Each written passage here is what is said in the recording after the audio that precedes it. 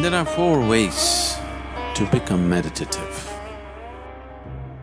So you can use the body to reach your ultimate nature. This is called karma yoga. If you use your intelligence to reach your ultimate nature, we call this gnana yoga.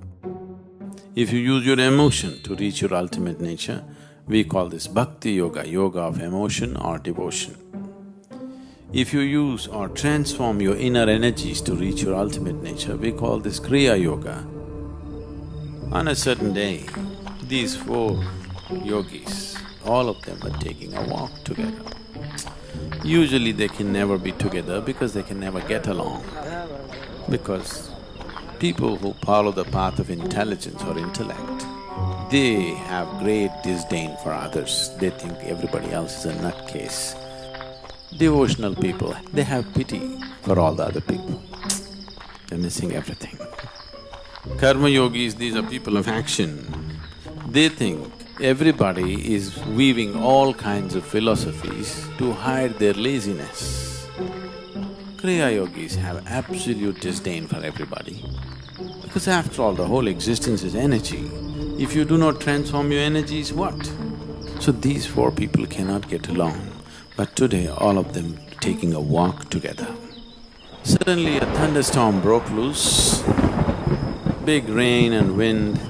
They started running, looking for shelter. The man of devotion said, in this direction there's an ancient temple, let's go there. He knows the geography of temples, so they all ran there. Then they saw a temple where the walls had collapsed long ago, 4 columns and a roof. Underneath that, in the center, there was a deity, an image of God. They all ran there to the temple. Then the storm became more and more severe, it started lashing from every direction. To avoid this, they hugged the deity, all 4 of them hugged the deity, not because they have fallen in love with God, just to escape the rain. And suddenly God appeared.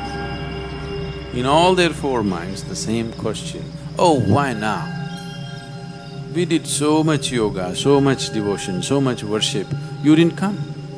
Now we're just escaping the rain, why have you come? God said, I have been waiting. At last you 4 idiots got together. So these 4 have to get together, then you become meditative. Right now, your mind is going in one direction, your body is going in another direction, your emotions are going somewhere else, your energies are a different matter altogether.